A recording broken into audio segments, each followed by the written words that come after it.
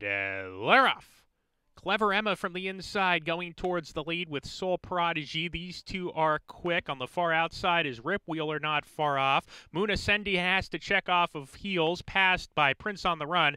And Soul Prodigy broke about a half step slowly. He's at the back of the pack today as Rip Wheeler, with a half mile to go, flees from the pack and opens up 2 lengths. So it's Rip Wheeler entering the far turn, clearly ahead of Clever Emma in second with Soul Prodigy. Time to Zoom. Not a great trip for him. He's 4 deep right now, trying to make an early bid towards the lead. He's all the way a joint second, hustled along around the far turn. Prince on the Run shuffled to the back of the pack, and Moon Ascending let loose from the rear of the field. Takes the 4th spot from the weakening Clever Emma, and Prince on the Run, top of the lane. Rip Wheeler trying to see this out for the final 3/16. On the outside, Moon Ascending gobbling up ground, and Moon Ascending kicks it in on the far outside. Moon Ascending to the front from Rip Wheeler, who can't keep up. Soul Prodigy third. Time to Zoom. Bad Trip weakening, and Moon Ascending will give trainer Reed France a hat trick. Moon Ascending going away. He's won it by 2. Soul Prodigy second.